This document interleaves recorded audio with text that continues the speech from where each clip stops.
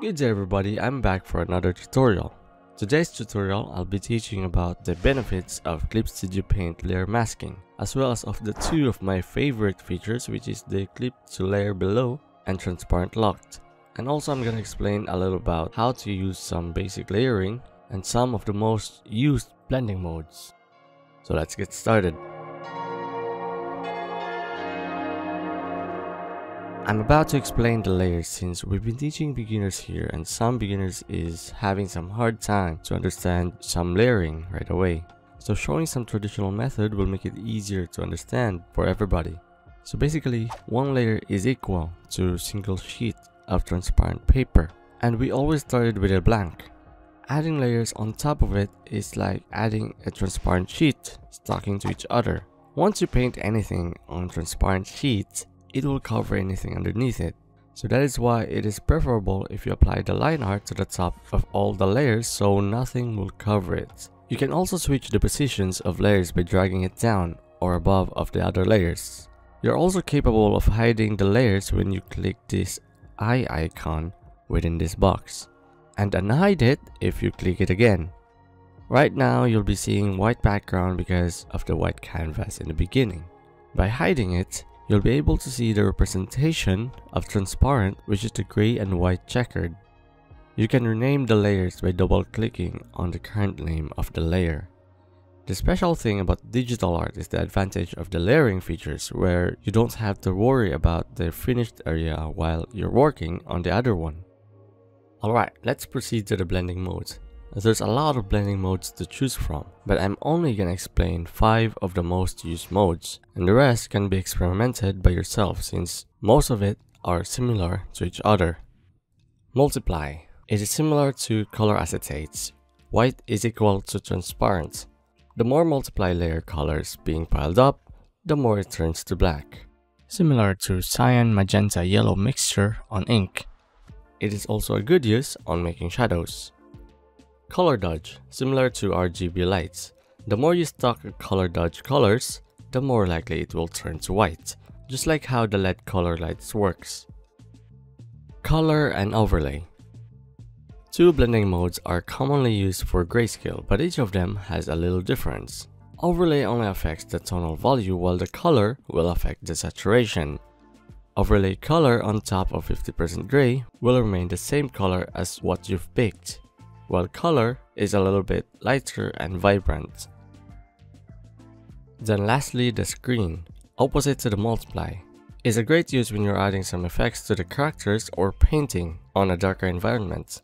It will turn the black into transparent. Instead of using PNG, this can be good replacement, especially in flares or floating embers. Okay, now finally I'm done sharing those functions. Let us now proceed to the 3 functions that I really wanted to share. Transparent locked. When layer is being set to transparent lock, you're gonna see the icon on the layer. By then, you cannot paint anything outside of the existing paint when using that layer. This is a good use when changing the colors of the line art. This can also be good if you're painting starting with a silhouette. Remember to be aware of your silhouette of your subject. It is important when the subject being converted to silhouette, it should at least be readable to the eye of the audience. This helps the subconscious brain to see what's really going on to the image. Next is the clip to layer below. Ctrl-Alt-G for the shortcuts. Similar to transparent lock function, but this time you'll be using the other layer to paint, leaving the below layer unaffected. You can still paint outside the paint, but being excluded visually, and uses the clip layer as the basis. The advantage of this is you can stock an infinite amount of clipping layers into one layer. And you can also clip the layer to the folder, which means your working canvas is whatever shape inside that folder, where I use this for overpainting. This is also the great time to use different blending modes for your rendering. Create layer masking. Some might be intimidated to use this and never bother to experiment, but once you understand it, there's a lot of things you can do with it, especially when we want to avoid some image touch, when we want some portion to be excluded. Layer mask is a secondary layer where you can crop out some portion to hide it but still remains in the layer. The good example is whenever you want to add some objects to your subject, like a hat, and you want to keep the hat separated from the other layers. You need to hide some portion to make it look like being worn by a person. And by deleting those portions, it wasted the effort on doing that. So adding layer mask can help you crop those portions and keeping the layer unaffected whenever you want to reuse it sometime. By doing that, use eraser to hide those portions of the layer. You can also use a selection tool such as lasso to select the unwanted area, then hit delete. And masking within a mask is possible from folder to layer. When applying masking to layers, make sure you've selected the masking layer and not the drawing layer, same as on the folder. To show the hidden portion again, you can simply use brush or a pen on the layer masking. Now with that in mind, you can benefit from the texture of those brushes to add effect on it. To make use of those texture on erasing, use the transparent instead of the color. Instead of switching from pen to eraser, use the C key on your keyboard to switch to transparent. Now whenever you found the hat off-centered, you can uncheck the check mark between the layer and the mask. That check mark means the layer is being linked together and cannot be separated when being moved around. Once you've unchecked it, make sure you've selected the folder or the layer, not the masking. Then hit transform, Ctrl-T for the shortcuts to make the object movable and move the layer on the side. You can move the layer without affecting the position of the mask. You can also use the masking for adding the shadow as well. Here's how.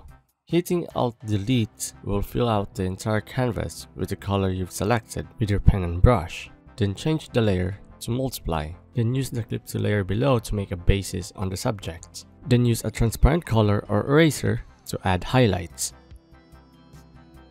You can also do the opposite. Instead of adding light, you're gonna reveal the shadow. During the moment you've added the layer mask, you've added a white mask. Changing it to black will hide everything in the layer. To do that, you have to choose the transparent color, then hit Alt-Delete. The color black in the layer masking means hide the portion of the layer, and white area means revealing what's in the layer. And gray is opaque, depending on how gray it would be. Gray can only be possible when you tweak the opacity or density of your pen and brush. Now you can use the pen with a normal color to add shadows on the areas. No matter what color you choose, it always applies black on the masking. You can also use blur and blending to the layer mask. Now it is easier to add subsurface scattering when you have clipping mask. Adding a layer mask means adding a completely different layer. If you click to the layered thumbnail, it creates a selection to the entire paint of the layer. But you can also do that on layer mask. It will be selecting the entire mask of that layer. With that in mind, you can select the shadow mask. Using the selection from that mask, you can create a new raster layer and slowly paint the subsurface scattering to the edge using the soft brush. Make sure to use the right color for it. Okay, we have some knowledge time. The logic behind the subsurface scattering is it only shows mostly at the edge of the shadows. That's the only place where the scattering underneath the skin will be strongly visible since the tonal contrast between the light and the shadow suddenly change. And the scattering light under the skin glows a little because the skin is a little translucent. And the other areas of scattering are subtle. Layer mask can also be transferable. You can transfer the layer mask to different layers by dragging the mask thumbnail to the other layers. And it can also be duplicated when you hold the Alt key, then drag it. By this way, you can save it to an empty layer because it might be useful for later. Another function of mask, you can disable the mask by clicking the disable mask icon. It will hide the mask and reveals everything in the layer and displays X mark on the layer mask. The shortcut for this is to hold the Shift key and click to the layer mask thumbnail. You can also click the arrow down on the icon to show another option, which is revealing the mask area, and it displays blue on the canvas. This is the area where you've added a mask. Shortcut for this is holding the Alt key and click the layer mask thumbnail. In years of experience using this function, there's also a little downside of it. Too many layers with a mask on, it takes processing power to your computer, so more likely it may slow down your application. That is why you should avoid adding masks to all of your layers, unless you have a powerful computer. That's also why there's a function where you can apply the mask to the layer so that it will get rid of the mask and merge it to the layer. There's a lot of things you can do on the layer mask. In fact, it is a feature that can be used on most applications, including video editing and special effects. I do believe there will be no too advanced when things being explained properly. And I hope I was able to do that. What do you think about masking? Have you think of anything you can use for it? Let me know in the comment section below. And that's all for today, and have a good day.